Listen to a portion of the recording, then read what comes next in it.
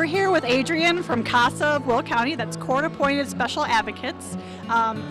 Adrian, could you tell us a little bit about what CASA does? Of course, I'd be happy to. So CASA stands for Court Appointed Special Advocates, as you say, and what we do is that we recruit and train volunteers to be the voice of these children who come into care due to abuse and neglect. So your advocates will accompany them to court, correct? A variety of things. So typically what our advocates will do is they'll go through these trainings and they'll be trained to be a volunteer. And then once they do that, they're assigned their case and they meet with these children once a month and they report back to the judge on the well-being of the child and kind of help the judge in their recommendations on how to go further in the case. Okay. So if someone wants to volunteer for CASA, what kind of training would they go through? So we have a very rigorous training, as you know. Working with children in the system, you will need to go through deep background checks through DCFS, and then we have our own personal training. It's 33 hours, and our staff puts a very great training together talking about the different things they might see in their field. And then to sign up to volunteer, you can go on our website, which is just casaofwillcounty.org. You can fill out an application and then we'll just do a quick interview. Great. Well, thank you for all the work that you do on behalf of our children. I know it's a scary process going through the court process, and we're glad that we have advocates like you helping them through. Yeah, thank you so much.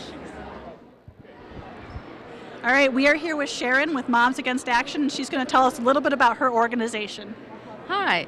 Yes, so Moms Demand Action for Gun Sense in America was started the day after Sandy Hook by our founder, Shannon Watts. So now it's been 5 years since Moms Demand Action was started, and we have over 4 million supporters all across the country. We have chapters in every state, and we advocate for common sense gun laws to be passed at the state level as well as the national level. Right now, nationally, what we're looking to try to pass is we're trying to stop what's considered the concealed carry reciprocity agreement, meaning if one state has very lenient or lax laws regarding who can purchase a gun, meaning sometimes you don't even need a permit, but as in states like Illinois, you need a background check, you need a permit, you need a concealed carry permit. So those are the types of laws we try to stop. Now, what laws we try to advocate state by state are laws which are considered either EROP, which is Emergency Restraining Order Protection, or Lethal Violence Order Protection, which means that if someone is a threat to themselves or others, a person who owns a firearm, a family member then can go to the police. The police will then go before a judge, and the judge will deem whether that person's firearms should be taken away temporarily. If that is the case, then that particular person is then, or in Illinois, is then ordered to go to see a psychiatrist, and then after a 30, 60, 90-day period, I'm not really sure what the period is, depending what state you're in, then that person can go back and ask the judge for his or her firearms back if the psychiatrist feels they are deemed safe enough to have them back. And the main reason why this passed in Illinois was because that Waffle House shooting, that person was from Illinois, and the firearms were given to his father, and it was his father who decided to give him back those firearms. So now it's the police who will take control of the firearms. It won't be a family member. So it'll help keep everyone safe, because on the average month in our United States, there are 50 women who are shot and killed by their former or current partner. Yeah. So if someone wants to support your organization or get involved with your advocacy efforts, how can they do that? Well, there's an easy way they can do it. They can text READY to 64433 or go to momsdemandaction.org or everytownforgunsafety.org. Great. Thank you so much. All right, thanks so much. We're here with Andrea from Prairie State Legal Services, and she's going to tell us a little bit about her organization. Hi, my name is Andrea DeTellis. I'm the managing attorney with Prairie State Legal Services. We are a nonprofit. We're basically a civil legal aid that provides assistance free of charge to eligible clients, and my office covers just Will and Grundy counties, but we cover 36 counties in northern and central Illinois. And what a lot of people don't know is that in criminal law, you are entitled to an attorney, but in civil law, that's not the case. So that's where we step in, and for eligible clients, we provide services in almost every area. I say in civil, there are some days, but we really try and focus on individuals that are at serious risk of harm, and also individuals that need their basic human needs met. So think about family law, orders of protection, divorce cases, your parentage cases, public benefits, some of those basic, like, you're going to be without some basic necessities, housing law, people facing eviction, people facing discrimination, education, people that need IEPs, people that are being expelled, criminal records work. Oh, goodness. I mean, I could go on with a lot that we do. So we do a lot in civil. And what makes a person eligible to receive your services? It sometimes will depend, a lot of times it will depend on income. We are partially funded by the federal government, by Legal Services Corporation, so they have a lot of different guidelines for which they set. So there are some income eligibility requirements, but we also have some separate funders where, for instance, we have a VOCA grant where we do not have income guidelines for that, and that is for victims of crime. So that comes into a lot of our order of protection cases, which is, we're here tonight for Take Back the Night, so that we get a lot of cases in the area of domestic violence, a lot. So if someone needs representation, how can they get in contact with your office? Well, actually, we just moved. Our new location is 18 West Cass Street, 5th floor in Joliet. And they would call our number. We are actually transitioning phones, so I'd say starting Tuesday, October 9th, they would call 815-727-5123. Great. Well, thank you so much for the work that you do for our community. Thanks. All right. Hi, we're here with Kelly from Bridges for a New Day. Kelly, can you tell us a little bit about your agency?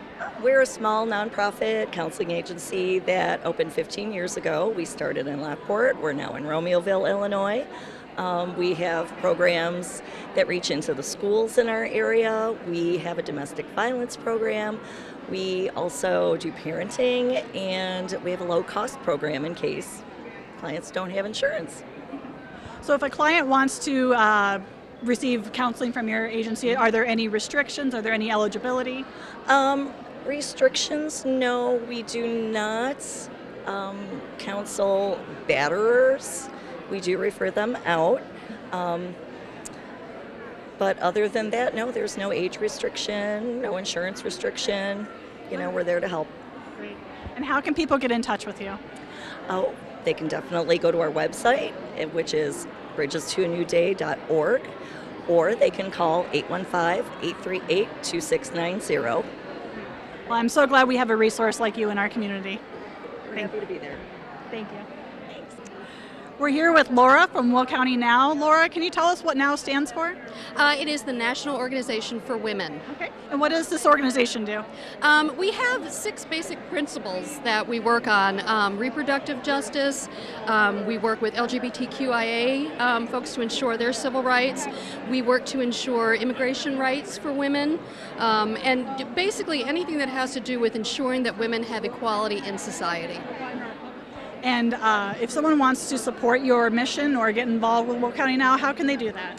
Very simple. We have a Facebook page, Will County Now, and you can just go on there. We have a closed page and we have an open page, and you can ask to be part of the organization, and we meet once a month on a Thursday in Lockport, and we have a lot of work to do. We certainly have a lot of work to do, especially in these times.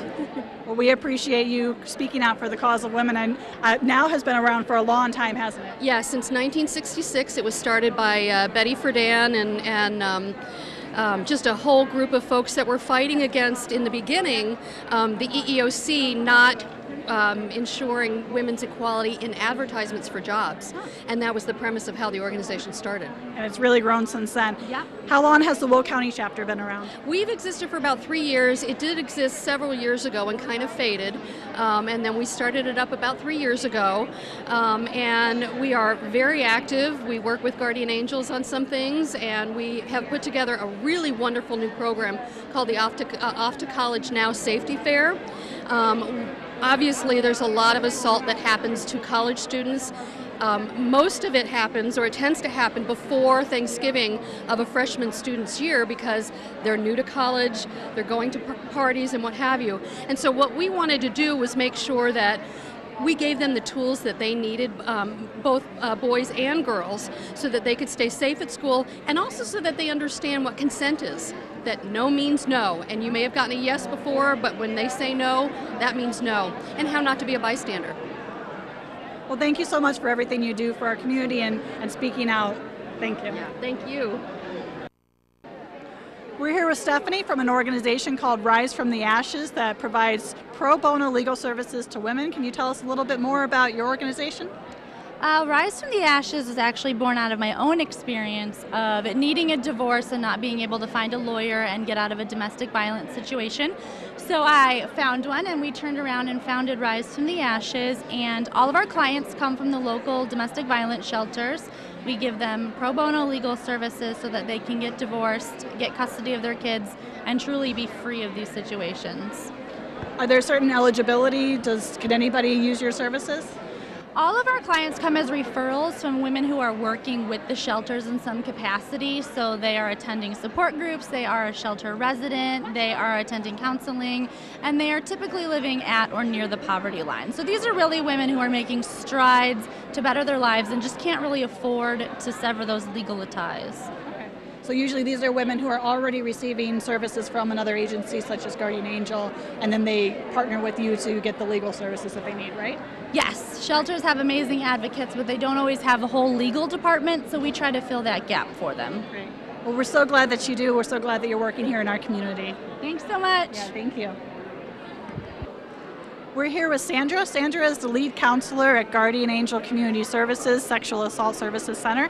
Sandra, can you tell us a little bit more about what your agency provides? A lot of different services. Can you tell us a little bit about each one? Oh, sure.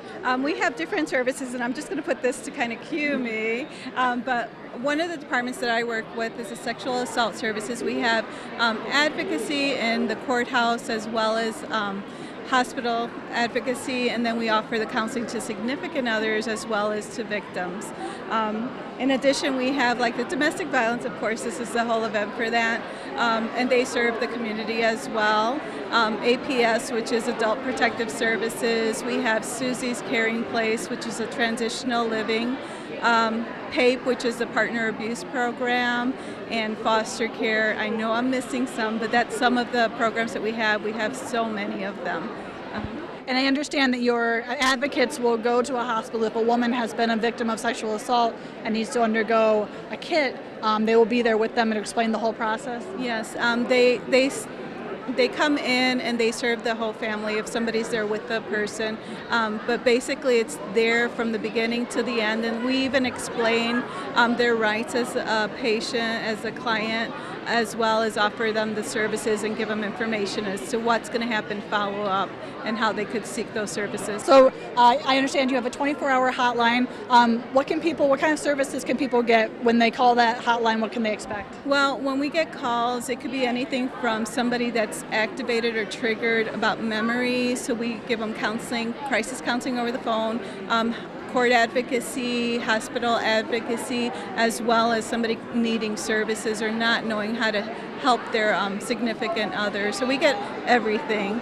I could give you that number. Yeah, what's the number? It's 815-730-8984. Great. I should memorize it next time.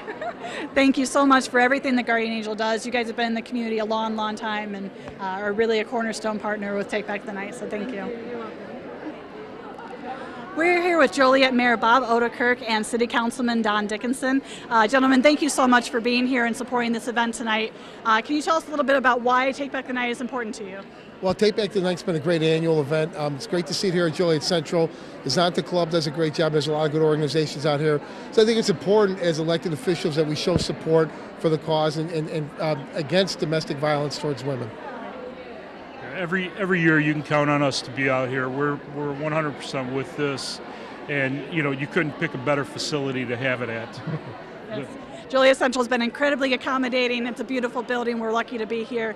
I also have to commend the Joliet Police Department for helping us with crowd control and traffic control. We're very lucky to have the support of the city. Excellent. Thank you. Thank you. We are here with the National Hookup of Black Women. And Denise, can you tell us a little bit about your organization and the literacy program you have? Certainly. Our organization is totally dedicated to helping and support the community.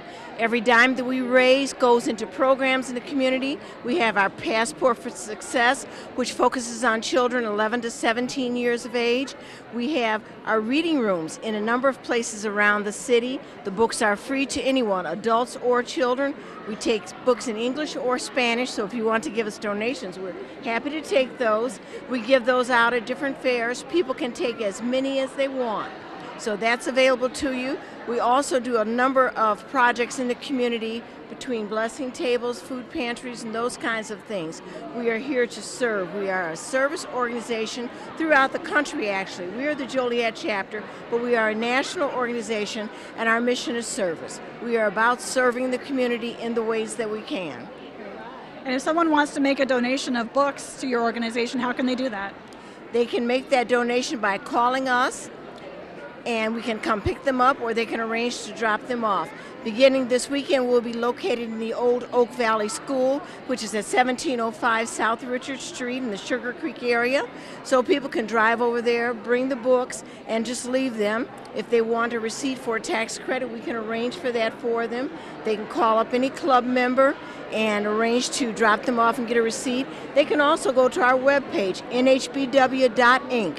and look up when our hours are and arrange to contact us so that we can pick up the books for them. We are happy to have any kind of donation. Doesn't have to be books. You can also give us money. We can always make use of that. And we are starting a new Dress for Success program. So if you have gently worn clothing that someone who is reentering the workforce might be able to use, we would be happy to take those items as well. If you have dresses, suits, whatever, shoes, please bring those. Same address, 1705 South Richard Street. We would be happy to have whatever you can give us to help us promote our programs. Sounds like I need to go clean out my closet. That's a good Thank time you. to do it. Thank you. Thank you, ladies. We're here with Catherine and Mary from the Joliet Area Zonta Club to tell us a little bit about their program, Zonta Says No. What does your organization do? Thank you so much. Our organization exists to be able to promote the strength of women and to be able to partner with agencies throughout the community to make sure that women feel that they have a voice in every regard. So for this particular campaign, at the end of November into early December, there's 16 days where Zonta, as an organization, makes sure that the community has access to the words that our community members feel that the women and the adults in our community need to know about, knowing that you are not alone. For any victim of domestic violence, we want to make sure that they know that they are not alone. And so this whole campaign is to make sure that everyone has an opportunity to share their words, take a picture in front of our orange lady who's scattered throughout the community during those 16 days, and to make sure that everybody feels that their words are shared. So. And Mary, what else does Zonta Club do throughout the year other than the Zonta Says No campaign? Well, we have service projects. We partner up with different agencies within the community and assist them with assisting women and their children and helping them get back on their feet. So that's the goal of Zonta, is to advance the status of women and to empower women. And just to add just a little bit to what Catherine was saying about Zonta Says No, I just want to say it's not just a local project, it is a worldwide project. Zonta is part of an international organization, and clubs throughout the world are doing this campaign. So. Now you ladies are easy to spot today. You're all wearing orange, and usually we're in a sea of purple. Usually the purple is the color associated with domestic violence. Can you tell us why Zonta decided to use the color orange for this campaign? Orange is the color for determination and the color for endurance. All right. Well, I feel you ladies are very determined. Thank you so much for being here and supporting us tonight. Thank you. Thank you. We are here with Will County State's Attorney James Glasgow and State Representative John Connor, who's also a former Assistant State's Attorney with the Will County State's Attorney's Office. Gentlemen, thank you so much for being here. We are celebrating our 22nd annual Take Back the Night rally, but Jim, you were here when it first started, right? Yes, I remember Herman Haas, who was the chief judge at the time. We were out and we had candles, but we were walking in the dark, and nobody was quite sure what the route was, and but it turned out pretty nice. And but it's certainly grown over the years, and we've been to a lot of different locations, but I cannot believe how gorgeous the rotunda is here. It is, whoever the architect was, this is 100%. Yes, we are very fortunate to be at Joliet Central High School this year. And John, why do you support Take Back the Night? You've been coming to this event for many, many years. Why is it so important to you? Well, as a prosecutor, obviously I handled cases of domestic violence, and then, of course, the big case that Jim and I did together was the Drew Peterson case, a case of domestic violence. So, so throughout my career, and obviously throughout Jim's career as well, we've been trying to protect women. So coming to Take Back the Night is just a natural extension of that, and trying to further that end of keeping women and children safe in the communities. Well, we appreciate both of you, how hard you work, how hard you fight for women in our community to keep them safe, and thank you for supporting our Well, it's event. not quite end yet, because I've got a check for you, Katrina. Oh, do you? I make a contribution annually to this effort, and so there's a $500 check. Thank that you. Obviously can go to a very good cause. Yes. The money that we raise from our sponsors goes to, first off, fund this event, fund the costs associated with it. We also sponsor a scholarship for a young woman who's a victim of intimate partner abuse, who is working to further her education, so this will go to good use. Excellent. Thank you very much. Thank you. Thank Take you, care. Katrina. We are here with Nicole from the Victim Witness Department of the Will County State's Attorney's Office. Nicole, can you tell us a little bit about what your organization does? So in Victim Witness Services, our job is to make sure that victims have access to all the information and resources and support services that they have a right to.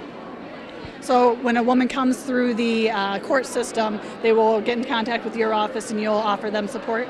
Yeah, and they come in multiple ways. Sometimes people do walk-ins, call-ins, and then most often we get every new case that comes to the door that is of a violent nature or has any type of victimization, it's automatically assigned to our department, and then we reach out and make sure they have access to all that information.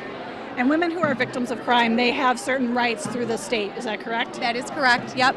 And can you explain a little bit what that is and how you connect them with what they are entitled to? So there is the Illinois Rights of Crime Victims and Witnesses Act, and that kind of governs everything that our Victim Witness Services does, at least at the base of it. We try to be as comprehensive as possible and expand from there and use best practices. However, it's basic rights, like the right to be treated with fairness and dignity and respect, the right to have their safety concerns taken into consideration throughout the process, be kept as safe as reasonably possible, to be kept informed, to communicate with the prosecution, to apply for crime victim compensation, to submit documentation for restitution, and many others as well. Great. Well, thank you for all the work that you do. You're working with women who are in a very scary, very confusing time of their life, and the court system can be very intimidating. They rely very heavily on people like you. Thank you. I'm very grateful to do the work. Our office has really been building a very comprehensive victim witness services team. Thanks to the state's attorney as well. He really has taken up the cause and helped us build our program. Well, we're grateful for the work you do, and thank you for being here tonight. Thank you.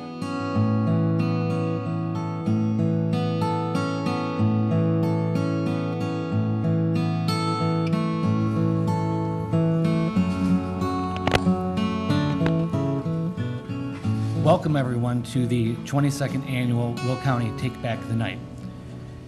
My name is Quinn Adamowski and this is Tyler Markham. We are honored to stand before you tonight as two of the members of the Will County Take Back the Night Committee. Before we begin, please take a moment and silence your cell phones.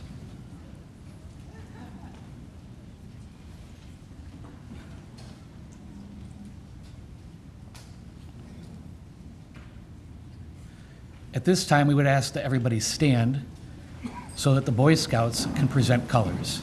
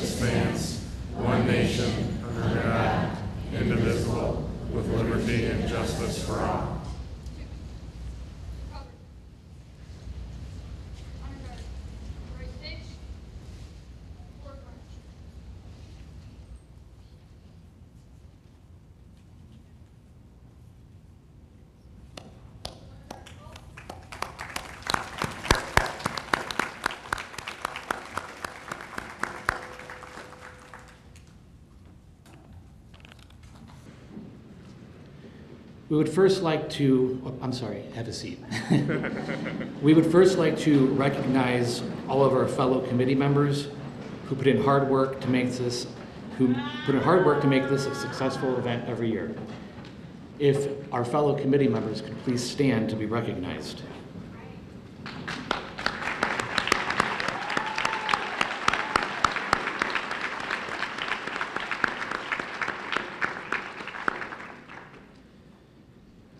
We'd like to take some time to acknowledge our sponsors for this year's event. Our event sponsors, with a $1,000 donation, Holly Club of Joliet and Anonymous. Platinum sponsors, $500 donations, include Darcy Automobiles, Harris & Harris Limited, President St. Joseph Medical Center, Silver Cross Hospital, and Will County State's Attorney James Glasgow. Our gold sponsors, at $250 donations, Joliet Junior Women's Club, Rob Baker Ford at Plainfield, and the Zonta Club of Joliet area. Our silver sponsors at $100 donations, Andrea Lynn Chasteen, Will County Circuit Clerk, Anonymous, Cheryl McCarthy, District 204 Superintendent, Coldwell Banker, the Real Estate Group, Shelby Hammond and Bonnie Horn Brokers, Jody Wartenberg,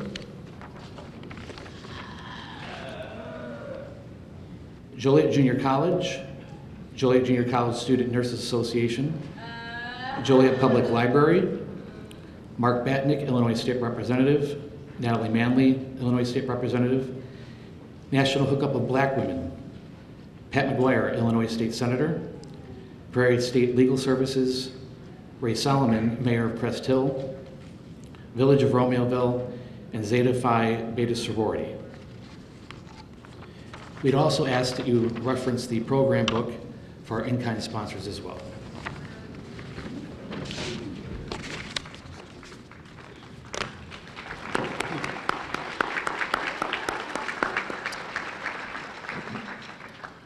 We'd also like to take a moment to acknowledge some of our guests who are in attendance tonight.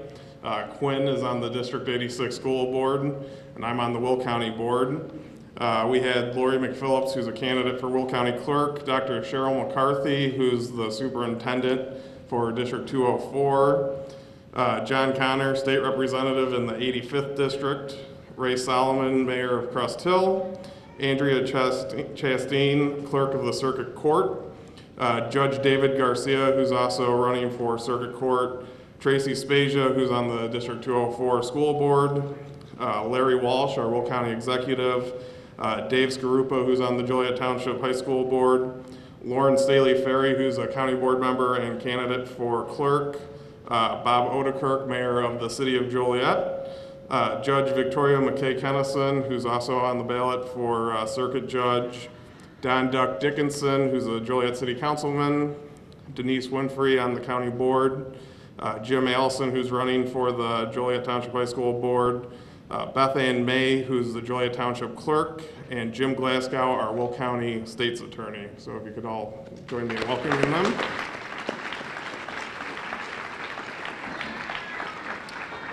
And if we missed anybody, blame Quinn. Quinn and I are here because domestic violence is oftentimes referred to as a woman's issue. But we can't solve violence against women if men don't treat women with respect. Respecting others, especially women, is a learned behavior. Quinn and I are here because it's time for men in this room and men in this community to take responsibility and say no more violence, no more abuse.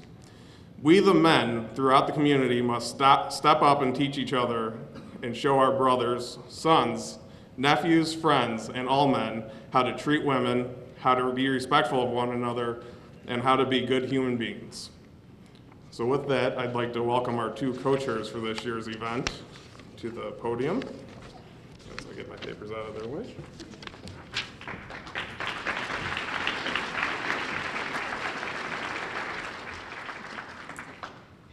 Good evening. I am Cherry Powell, and this is Jean Turnick, and we are the co-chairs for 2018. And we have a special presentation right now.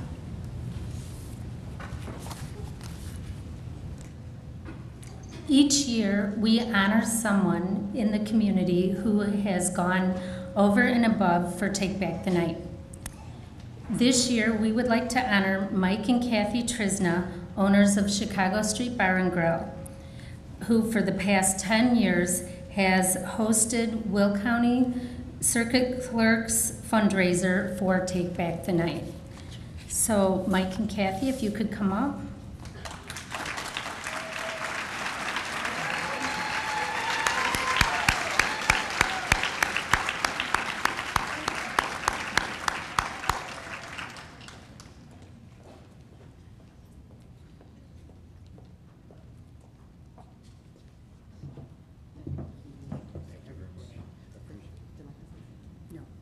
Thank you.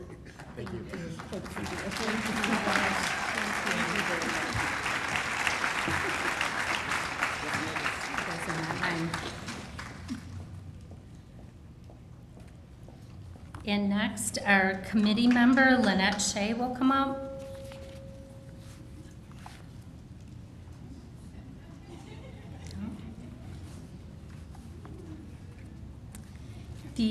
The fundraiser that the Will County Circuit Clerk has been putting on for the past 10 years is an amazing fundraiser, and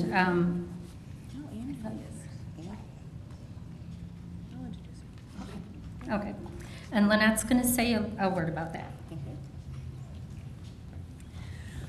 Domestic violence in the Will County Circuit Clerk's office hits close to home.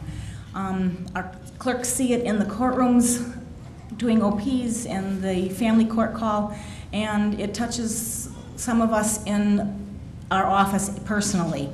And so we have kind of taken on domestic violence as a flagship cause for our office. And I'd like to introduce our Circuit Clerk, Andrea Chasteen, and some of our staff members would like to present the check for the money that we raised at our fundraiser that we did back in September.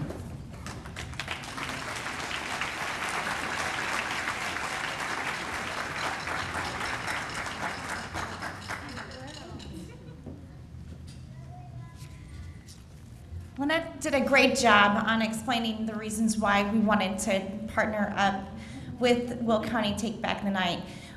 This is our 10th year, and we want to keep partnering and keep moving forward to make sure that we are raising money to go back to the community to help the victims in our community. We have been able to successfully fundraise this year $5,242. I know in the brochure it says $5,202, but one of our judges last week just gave us another $40 check. So we changed that.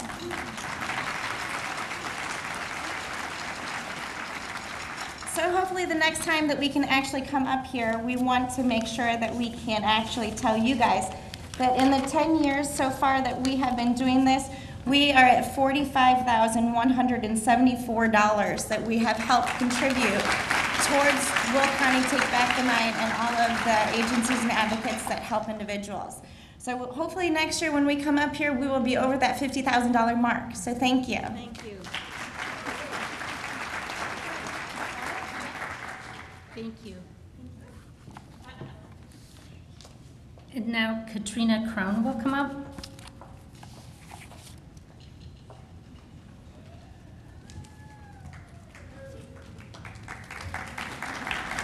I haven't even said anything yet.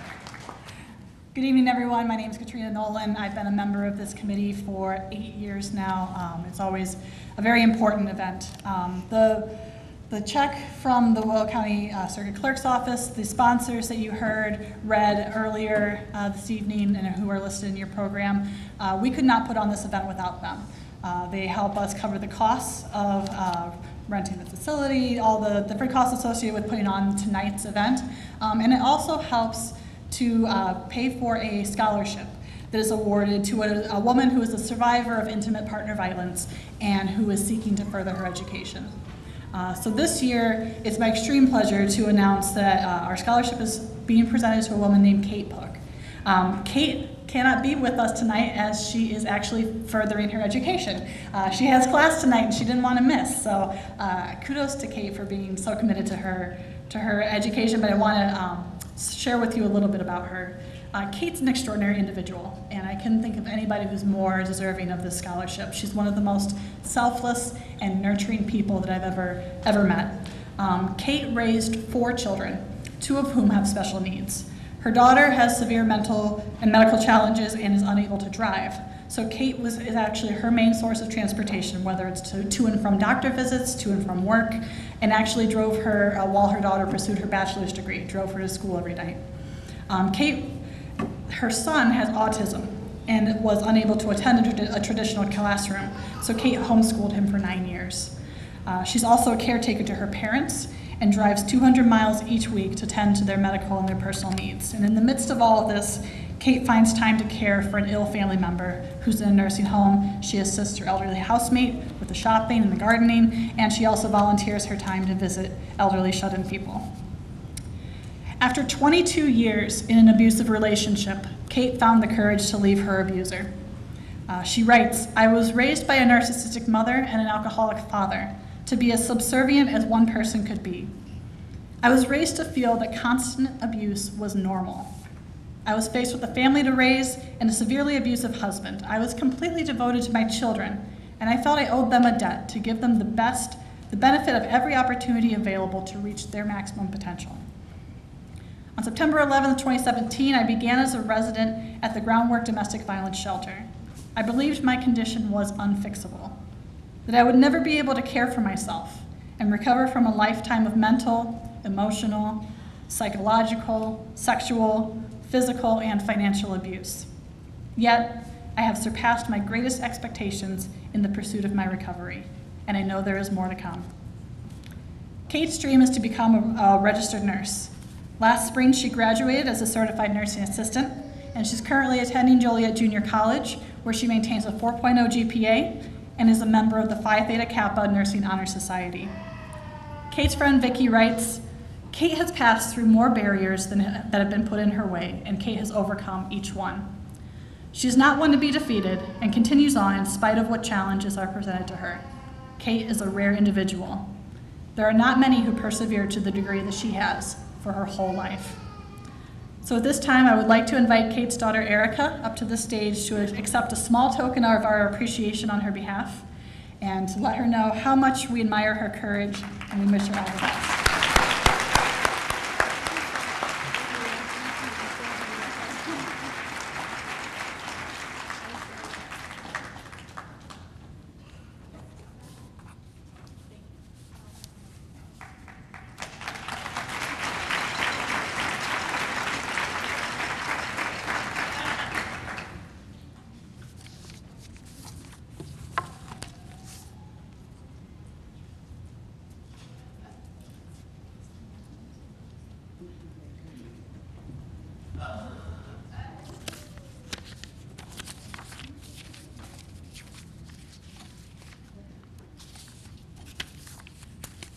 Hello, my name is Amira Abu Yusuf, and I am one of the Will County Take Back the Night committee members. It is my absolute honor to introduce this evening's speaker. Each year as a committee, we put a lot of careful thought into what story we want to share with you all. We try to find stories that will inspire you to speak up, to take action, or get help. Alicia Guerrero lived through what can only be described as an unimaginable nightmare. However, for far too many people in this room, it is a horrible reality every day. By bearing witness to Alicia's fierce strength, and you are also going to take time to sit in her pain. But through this pain, we're hoping that you'll find inspiration to talk about domestic violence with your community. So please help me in welcoming Alicia to the stage.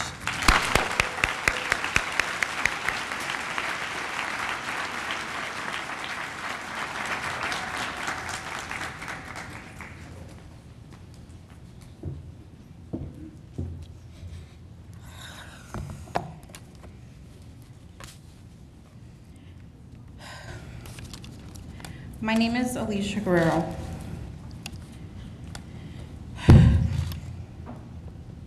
and I'm going to share my story with you tonight. This isn't my story alone, but one that I share with someone very special to me,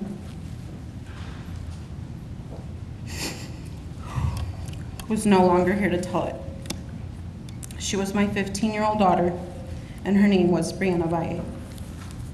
I want to start off by telling you a little bit about who Brianna was.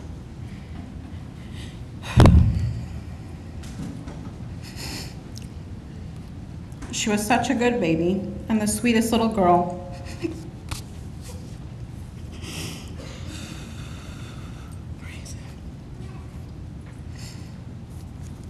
I could have ever asked for.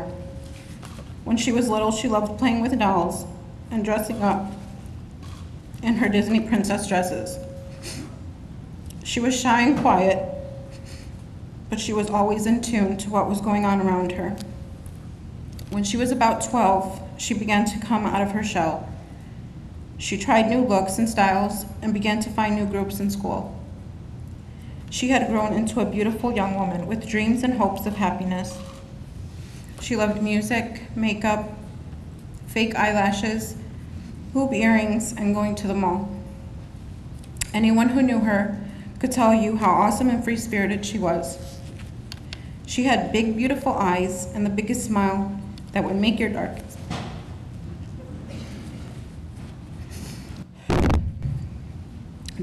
darkest days brighter ones.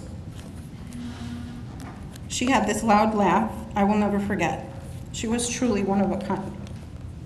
This is a long story, and I don't have a lot of time to tell it, so bear with me, and I will try to squeeze it all in. When I was 17, I had Brianna, and 2.5 years later, I had her brother, Jesse. I married their father, and we struggled just like any other marriage, but it was important for me to keep us together. We lived in a bad area with gangs, drugs, violence, and a lot of teen pregnancies. We did whatever we had to do to keep them safe and shield them from it all. I worked the day shift, and their father worked the night shift, so that they were always supervised. When we would go out, I would drive out of our neighborhood to a safer one, and we would spend a lot of time with my family in Joliet. In 7th grade, I noticed her and her friends change, and it began to affect her academically. We wanted better for her, so we enrolled her in a private school that was across the street. There she would have more supervision and stricter rules. A month before Brianna's 13th birthday, we decided to give her a cell phone she had been asking for, which made her very happy. Now I know that would become her way of connecting to the outside world. We tried to shield her from. She wasn't allowed to have social media accounts, and she wasn't allowed to have boyfriends. She found a way to access an old Facebook account I made and used it to talk to some of her friends. On that account, she would meet a man who would eventually convince her to leave her family and run away with him. I had no idea what was going on until one Friday. One Friday morning, she walked out of the front door and didn't come back. It was my day off, so it was my turn to take them to school. When Brianna walked out the front door, I thought it was to get something from the dryer, not to run away.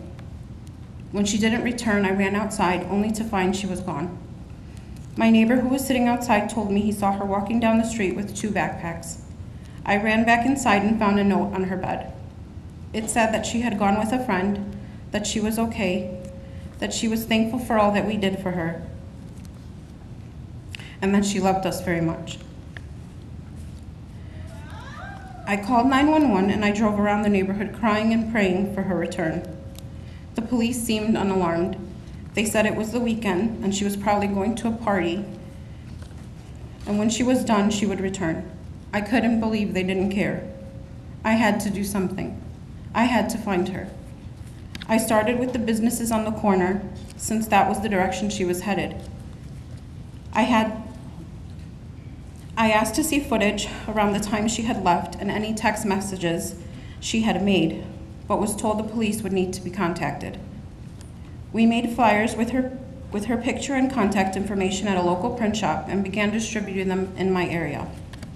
I was able to get a printout of her calls, so I called the numbers she had last contacted.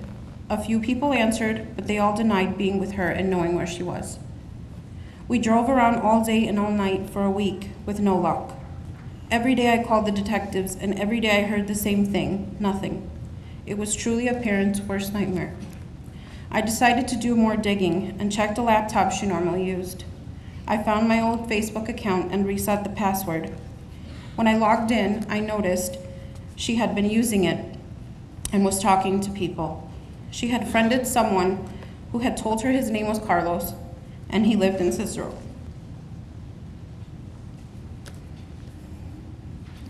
He asked if she wanted to hang out with him or to go to his house and watch movies.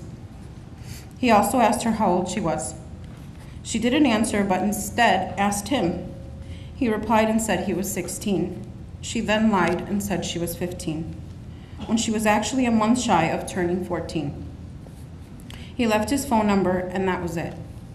I called the number, but there was no answer. His Facebook account was full of gang writing and no pictures of himself, but one of his back as he threw up gang signs. There was a video of him and his friend trying to kill a fly in their window with a fly killer. I tried to see if I recognized any of the buildings outside the window they hung out of, but I didn't. I went back to the cell phone company and I asked for more printouts, and I found that she had been using her phone. I called the phone numbers, and again, no help. I asked if they could tell me what cell tower her phone was pinging off of, and they agreed. She was in Cicero. I went home and printed out the area and went looking. As I drove around, I was able to find the buildings outside of the window they hung out of. Across from there were apartments. There was only one window at the top with no curtains, and I knew that was it. We sat outside the building all night, and then it happened. My daughter came to the window. I knew it was her. I called the police, but they came too late. She had already left through another exit. The next day, I went back and I was able to see video footage of her in that building with a guy. I went to the apartment she was in, and I threatened to call the police if the guy there didn't tell me where she was. He panicked and took me down the alley to where his friend lived and told me she was with him. I again contacted the police, and the next day, Brianna was found, and I was able to bring her home. I was so happy she was alive and unharmed.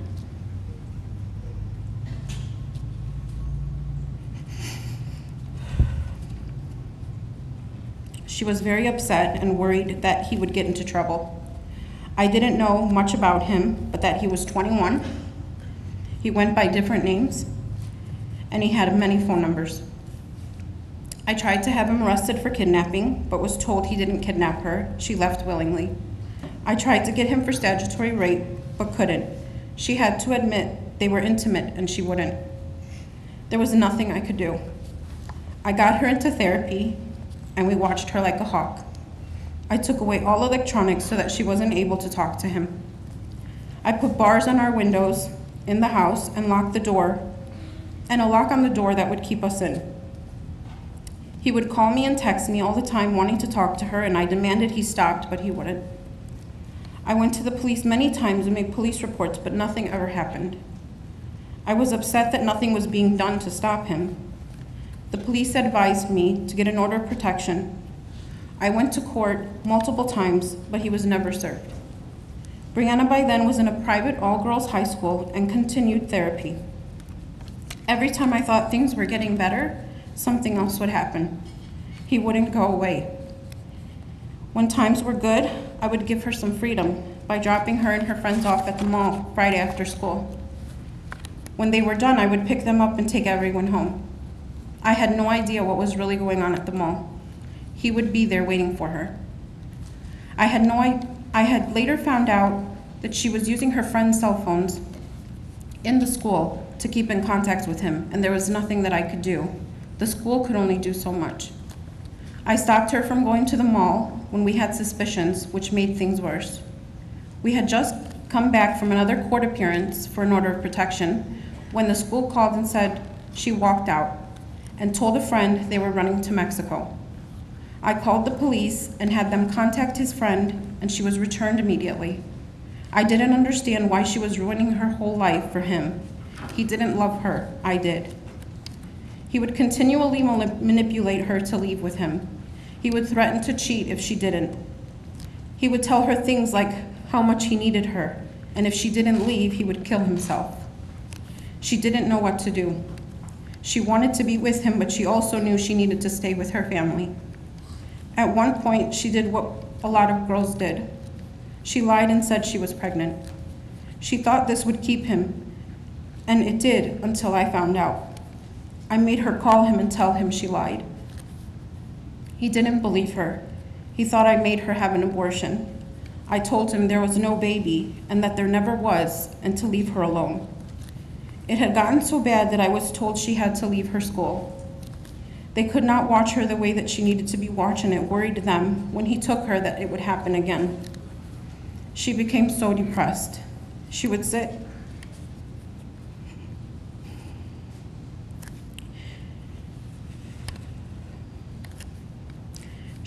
in her room in the dark and cry. She wouldn't eat, and when she did, she would throw it up.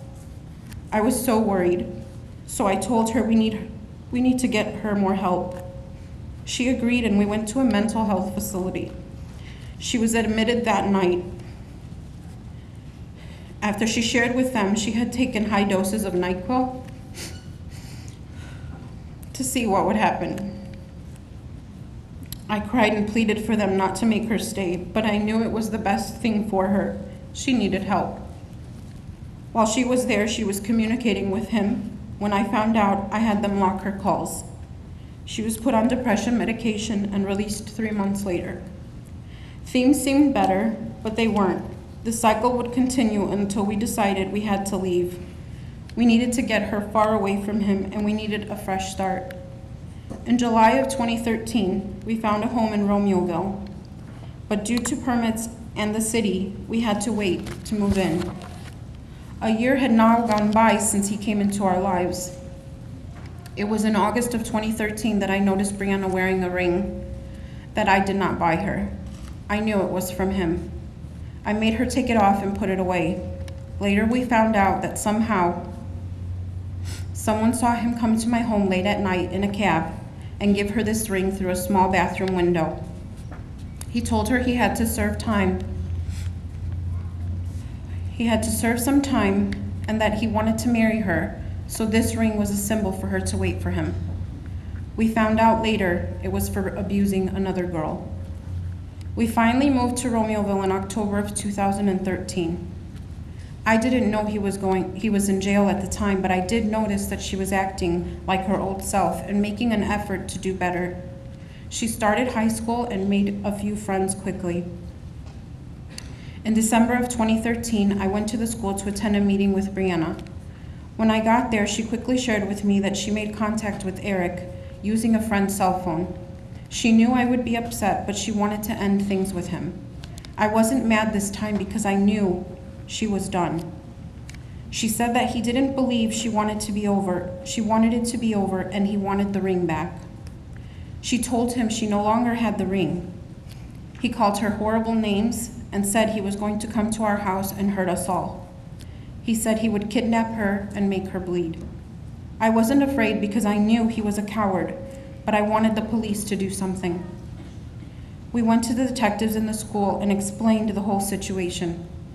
He said what I had heard so many times before: get an order of protection. I explained how it never worked, but he reassured me he would help me. He gave me copies of the text and we went to the courthouse, this time with Brianna. With Brianna by my side. The detective shared a picture of Eric with me by this time, because I had no idea what he looked like. I called ADT and had an alarm system put on my house. I went to court a few times, yet he still was never served. About a month and a half had gone by with no word from him.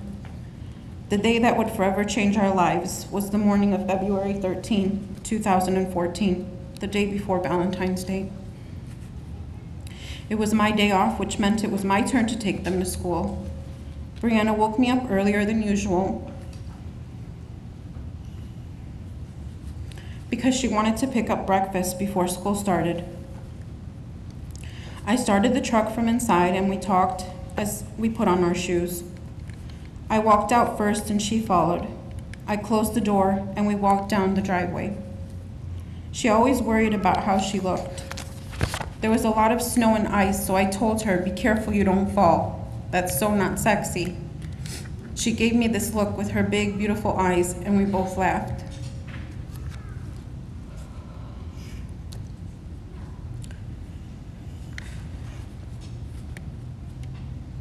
We got into the truck. I turned the heater on and went to grab my belt while she sat and watched me. I heard a loud noise and glass shatter. I didn't know what was happening, but I thought someone must have knocked on my window too hard, and due to it being cold outside, it broke. I remember being mad, but still not knowing what had happened. I turned my head to look in her direction and noticed the glass by her feet. I looked at her and she looked limp, as if she was sleeping. I still didn't get it. Outside of her window, someone was there, a man. He was moving the glass that was left with his arm. Then I saw it. It was a gun. I grabbed her and I pulled her toward me and lowered her to the middle console as much as I could to get her out of the way. I put my arm over her as he struggled with the gun. He covered his face with it while he pointed it at my head. At that moment, I thought he was going to kill me and no one would get to her in time.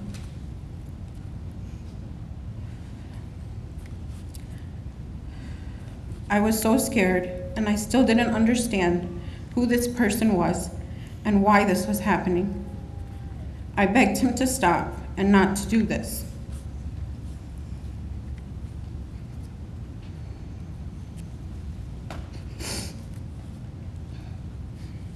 I began to move my upper body and head around to try and dodge what was coming. Then it happened. It was so fast, all at one time. I felt a burn, heat, and my ears began to ring. I flew back and began to scream. My blood was gushing out of me. He ran. I held my horn down and screamed at the top of my lungs for my husband.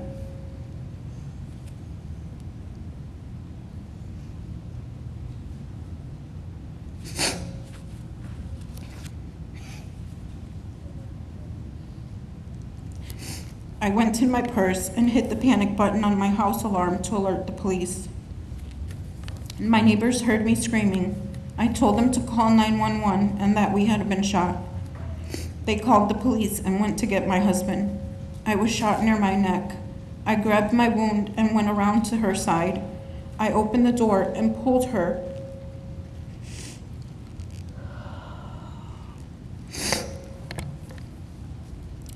To a sitting position to see what had happened to her. She was moaning and her eyes were fluttering. She had glass all over her.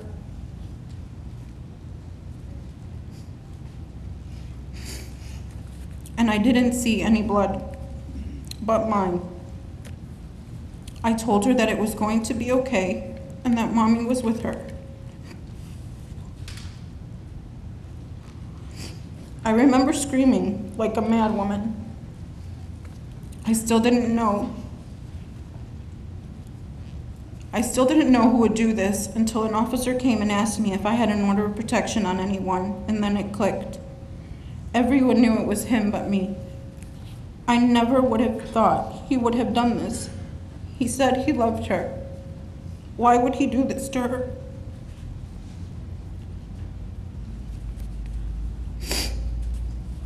Why would he hurt her so bad? We went in separate ambulances. I wanted to be with her, but I was also a victim. I prayed the whole time there. No one would tell me how she was. She was later airlifted to Loyola due to how severe her injuries were. Brianna was shot in the head.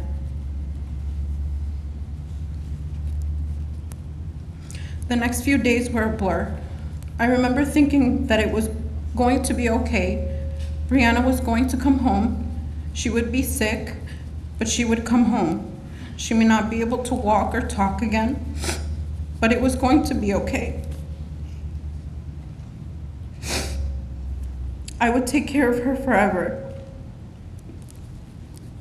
I would be able to take my little girl home. That wouldn't happen though. They said there was nothing they could do. Eric chose to use a hollow point bullet which would explode on impact. Brianna had no chance. They said she was brain dead and that her organs would begin to fail. Due to a conversation Brianna and I had a few days before, I decided to donate a few of her organs. I donated her liver, kidneys, and her beautiful heart. I didn't know what the right choice was, but I knew who my daughter was. She was a kind, loving, caring, and compassionate soul.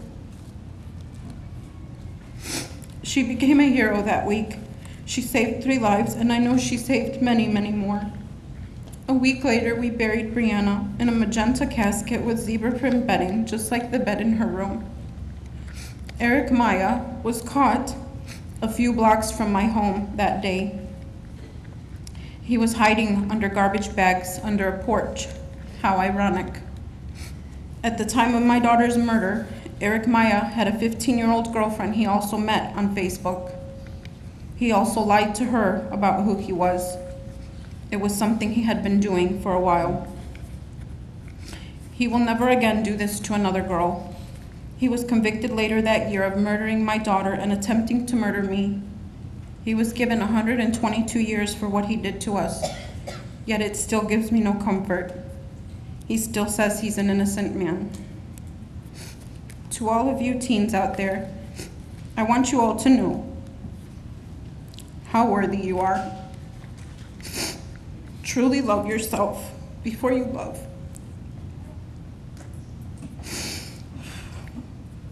Before you love someone else. When you are a child, you are not ready for this type of commitment. Focus on school and yourself. You have so much time to learn about life and relationships. Love isn't about control.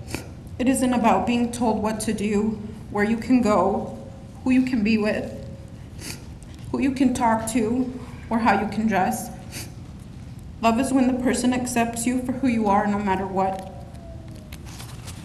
Parents, as a mother, I know life consumes us. We are so caught up in our obligations, we tend to miss little clues that our children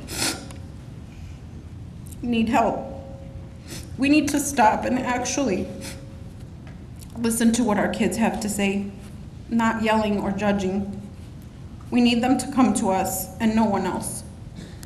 I sat Brianna down 2 months before she was killed. I told her, whatever it is, stop and tell me. Mom, can we talk? I want to listen.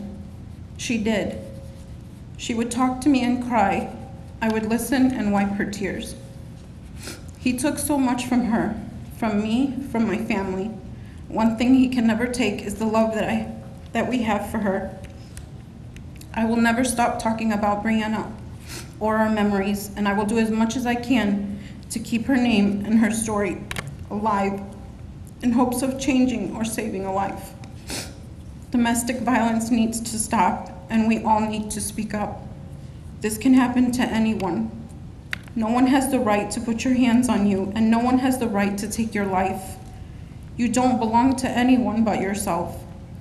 If you or someone you know is being hurt, speak up, say something, get help before it's too late. Thank you.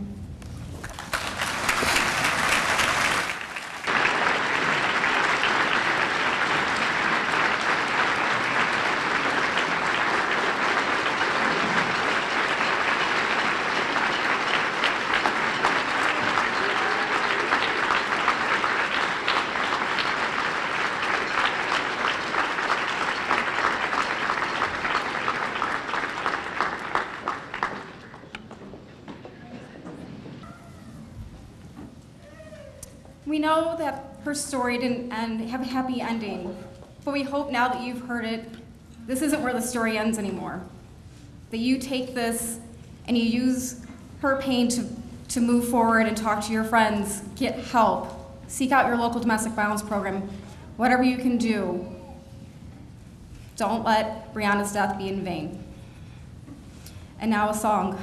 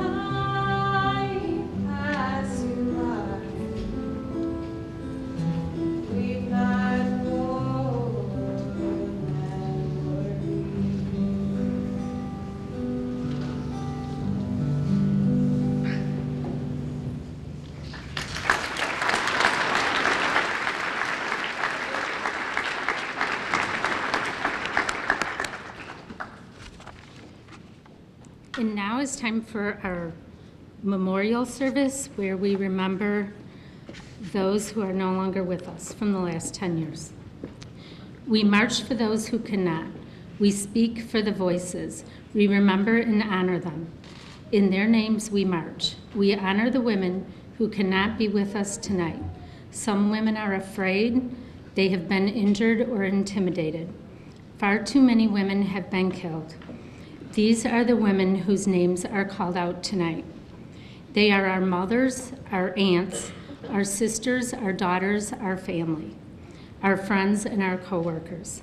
We also honor the children who have died with their mothers. Survivors, we honor you. You are not forgotten. You matter. You are important. And we value your presence here tonight. As we listen quietly, we ask that the spirits of our sisters who have gone before us be with us as a sign to other women who are afraid. We are with you. We hear your quiet voices.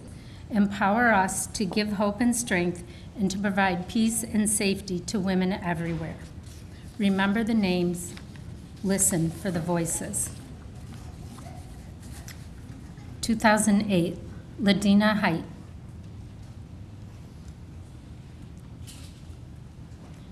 2009, Brittany Brooks.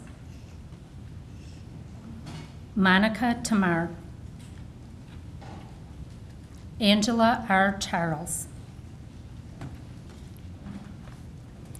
Keisha Tate. Haley Burton. Nicola Williams. Sabrina Clement. Laquita S. Felton. Tashika Smith. 2010, Teresa E. McCauley. Nicole A. Rodriguez. Nevaeh S. Hunt. Carolyn Sadler. Nancy Mendoza Roja. Delana Krum. Baby Boy Abuelker. 2011, Kathleen A. Lewis.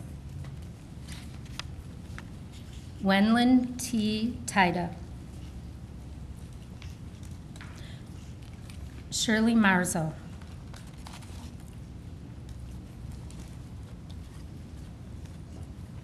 (2012), Gloria Clark. Alicia N. Bromfield Anisich. Ava Lucille Bromfield Anisich. Cynthia Clark Long. Kathleen Savio. Dorothy Dunham. Veronica Schick. Nermeen Sam.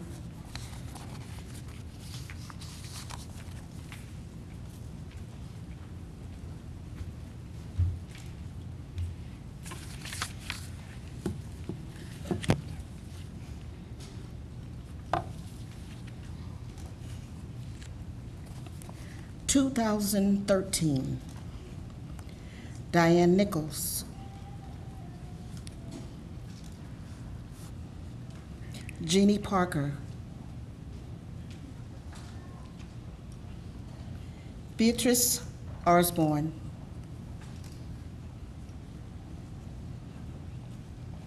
Kiera Hosey. Joan Smith.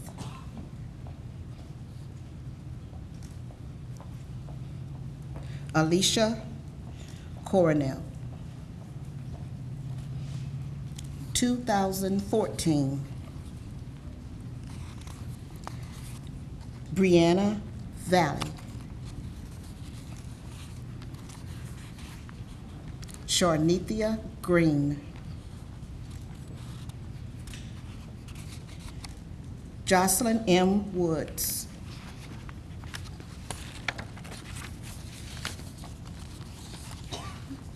(2015), Tiana M. Wallace.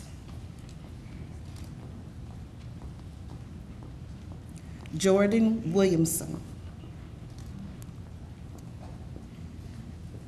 Tanisha Hill King. Laura V. Gonzalez. Susan Triple Cunningham. Triplet Cunningham. 2016. Jamie L. Willis. Diane Schweringen. Mary Siano. Jessica Janarian Thomas.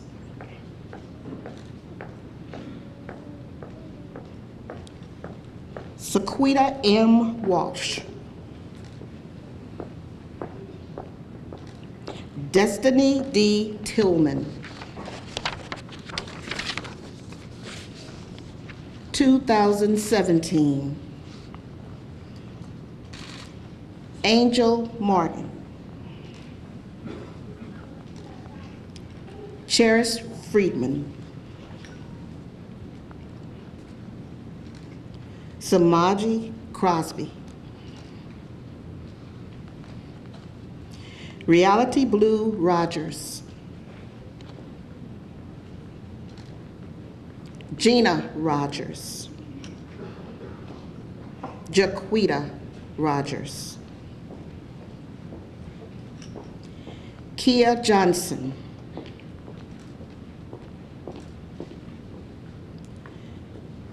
Zaria Griffin.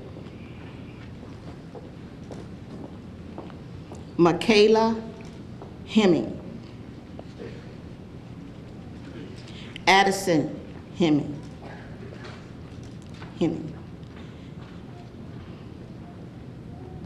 Gabriella Ruda.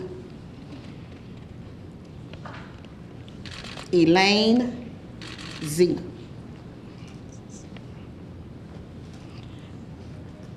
Alicia Salazar.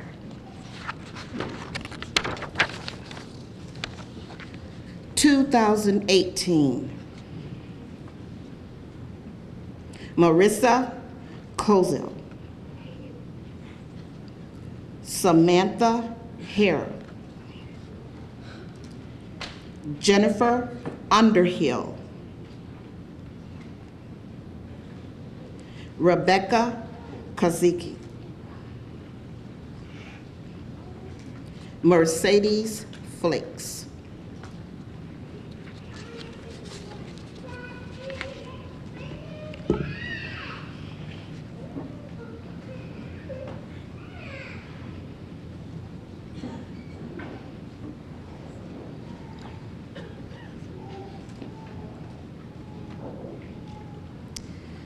In closing, we honor the women who cannot be here with us tonight. We ask our sisters who have gone before us to give us strength and hope. We ask the gathered to remember their names, and we promise to be their voices. Before the march begins, we will have instructions from Amira.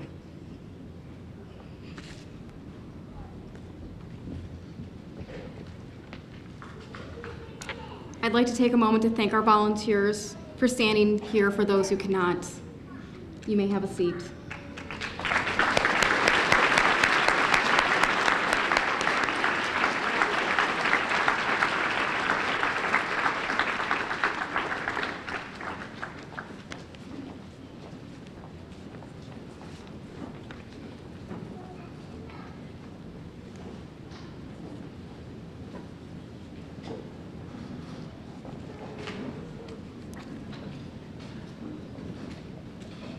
So I hope we're now all feeling impassioned and emboldened to maybe yell out a little bit it is time for our march.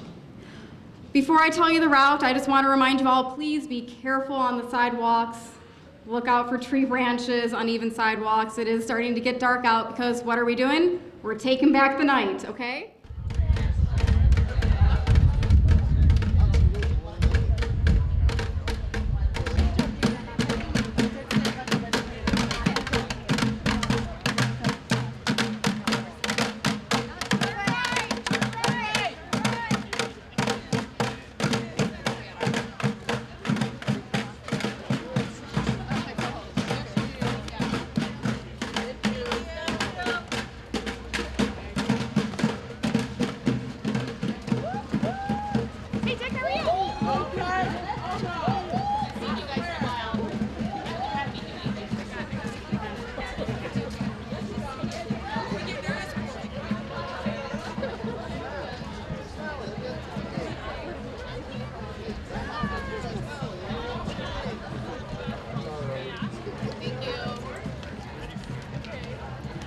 What you doing?